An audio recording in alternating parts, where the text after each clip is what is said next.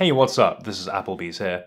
It's starting to get a little bit warmer in the UK, mercifully, which means that it's time to gather up a couple of spring things, because sometimes you just want to put away that big chunky techwear jacket, hard as that might be, and go out wearing something a little bit lighter weight instead. So that's pretty much the theme of today's party, and these are all things, with maybe one or two exceptions, that are going to be super easy to wear, very flexible, kind of functional as well to an extent, and also things that are going to look good and be appropriate both alongside techwear stuff and in a more casual streetwear setting as well. So all of these things are going to be all things that I feel like I'm going to be able to get a lot of wear out of and a lot of value out of.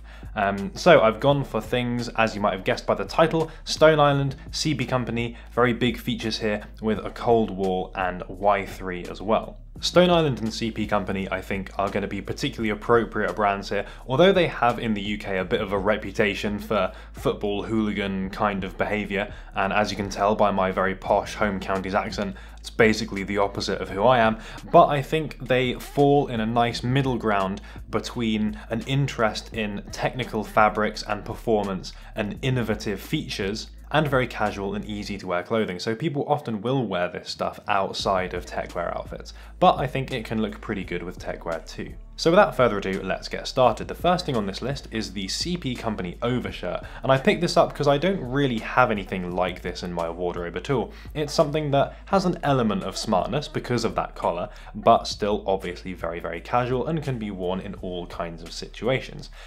They call this an overshirt, but I think it's really more of a shirt jacket because in hand, this material does feel quite substantial, quite rigid.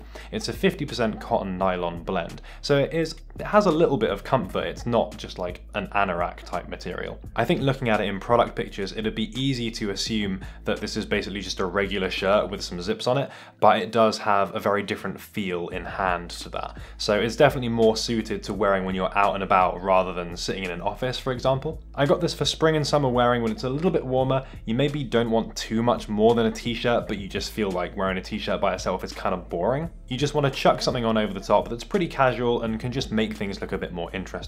I got this in a size M, so it's quite slim fit on me because CP Company does come up quite small, but I think that helps it look better when it's undone, which is primarily how I plan on wearing it because again, that really helps with that very casual, effortless kind of look. It's got some cool detailing on it. It's got the signature CP Company lens, which is like the equivalent of the Stone Island badge. It's got that nice zip detailing at the top. It's got a double zip on it. Not 100% sure why you'd need that really, but there it is. And overall, it just has a smart, casual, utilitarian look, which I really like, and I think it's going to go nicely, as I said at the start of this video, both with techwear stuff and in a very casual setting. You could wear this alongside some jeans and no one's going to bat an eye. And of course the black colour too, super wearable. You can chuck this over the top of almost any other colour and it's going to look fine. It is kind of expensive as the downside. This came in at £350 on Matches Fashion, where I got most of the things in this video. But because it is so wearable and the material feels durable, and because it's garment dyed, I think it's going to age well as well. This is something that has the potential to be a wardrobe staple for many seasons into the future, and I think it has a bit of a timeless style to it as well. So I'm hoping that over that time I'm going to get a very good use out of it, and I'm going to get my money's worth basically. Next up is this Stone Island crew neck. This is actually the first mainline Stone Island thing that I've bought. The other things have been Shadow Project and Ghost. And the reason that I've done that is because I'm not a huge fan of the regular Stone Island badge. Partly because of its association, and partly because it does just kind of stick out a little bit on stuff. But I made the exception for this jumper because I really like the stitching, this kind of piping detailing that goes over the arms, and it has this little pocket as well, which gives it, like the CP Company overshirt, a bit of a utilitarian design about it. It has that little, not quite military styling, but just a little bit more rugged and heavy duty than the regular Stone Island crew necks, and I think that makes them look a little bit more interesting. That did make it a little bit more expensive than your regular Stone Island stuff. I think a normal jumper would be maybe $170, I think this was $210, so it's a little bit of a premium, but I think you're getting a far more interesting piece of clothing for that extra price. Again, this comes up pretty small. This is a size L, and I'd normally wear medium, and this is still fairly fitted on me. I think it's a pretty good fit. I think the colour is really nice as well, although although obviously it's not super eye-catching, neither is it a totally plain grey. Hopefully it comes across in the footage, but it just has that element of like a very slight dusty purple sort of colour to it, and I think that's really nice. So as I say, although I'm not crazy about the badge, I think this is something that I'll end up wearing a fair bit. Next up, also from Stone Island, is a t-shirt. Although I got roasted for buying the Stone Island Shadow Project t-shirt last year, I think it was, I'm back upon my bullshit again, buying another one. Thankfully, this one is much cheaper. This came in at 105 instead of 165, but yeah, obviously for a graphic tee, this is a pretty extortionate amount of money. But in my defense, I thought the Shadow Project one fit me very well. A lot of my white t-shirts now are too big, frankly, so I wanted something a little bit smaller. Got this in an L, and again, I think it fits me pretty well and looks quite nice. Most of the Stone Island t-shirts this season have massive logos on, and they really are too brash in my opinion. I'm not a fan. But this one was way more subtle and tasteful, which I thought was good. And on the back there's this cool geometric map-like pattern with an embroidered Stone Island compass on the back too. So they're putting in a little bit of work for that £105, but still, yeah, you've got to really think that the branding and stuff is cool to want to pick this up at retail. And next, the Nike A Cold Wall Collab Vomero 5. These ones I bought on Dover Street Market, London. They've still got a couple of sizes left of these. Annoyingly though, I can't show these on feet because despite ordering them over a week ago, they still haven't been dispatched. Some sort of warehouse issue apparently, but hopefully they are able to find them soon, otherwise I'll have to pick them up secondhand or something. I initially thought that these were disgusting and I hated them when I first saw them. That massive heel block on the back giving me convict vibes big time, but over time I did start to appreciate these a lot more. I think up close they have a lot of cool details about them and little interesting touches, and they are just very different to anything that I currently have in my wardrobe. And yeah, I know I said the theme was very easy to wear things. These are basically the opposite of that because they're super loud and super different,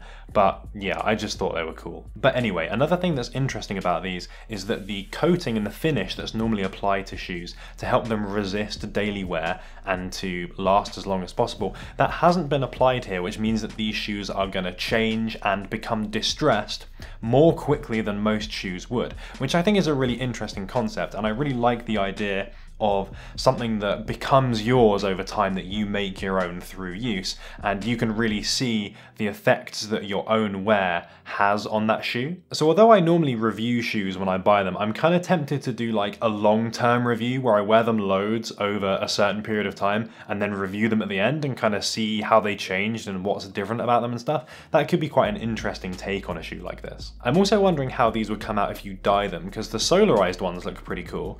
So maybe something like that could be on the cards as well. And for one final thing, something that I have right here, I picked myself up a nice little pair of these Y-3 socks. They've got some cool branding on. Sometimes you just gotta flex, you know? I'm not really that much of a hype beast. This definitely appeals to the more streetwear-y, hype beasty kind of crowd. But I just thought that they might be interesting because sometimes, you know, you've got this all black outfit on, it's got no branding. You maybe just want to give that little hint of it. And yeah, I think this might be an interesting way to do that. They weren't that expensive either. These came in at 30 quid, I think. And in their defense, they do actually have this kind of pattern on them. So there's like different thicknesses of the sock. I know cheaper socks do that, obviously, but at least they're not like totally stupid. Downside of these, of course, I can only wear these with Y-3 shoes because you won't catch me putting Nikes on with these, that's for sure. There's one other thing, which is Dorai's Aaron sent me through both a pair of cargo pants and a jacket. So keep an eye out for a dedicated video about that because I want to look at these in more detail because they're going to be quite an interesting budget tech wear option to take a look at. But thank you very much to them for that one. Anyway, that is all of my recent pickups, so I hope you guys enjoyed taking a look at them. Let me know in the comments which one is your favorite. I feel like the overshirt probably is going to be a popular one just because I think the potential wearability for that is absolutely massive. I can really see this being something that I just chuck on every single day in the summer. But yeah, if you're feeling something different, then let me know down there in the comments. I'll be checking through everyone, and of course thank you so much for checking out this new stuff with me and for watching this video, and I will see you very soon in the next one. Shout out to Aaron, very underrated techwear functionality there. And shout out to this, I did think about picking up the new ISPAs because I think they look a little bit better than the 270s. I ended up returning those because I wasn't really feeling them. But yeah, I think even with these ones, I'm not 100% sold on them. And because I bought the Vomeros as well, I feel like my shoe budget has been all used up for the time being. So I really need to take it easy on the shoes actually. Thanks for making it all the way to the end of the video. There's going to be more tech-weary links going up there, and if you haven't subscribed yet, definitely consider doing so on one of those two sides. I always forget which one. But yeah, as I already teased, there's going to be some Dorai's Aaron, some more budget techwear stuff coming up soon, and a bunch of other things as well, depending on what I decide can come up next. So yeah, keep an eye out.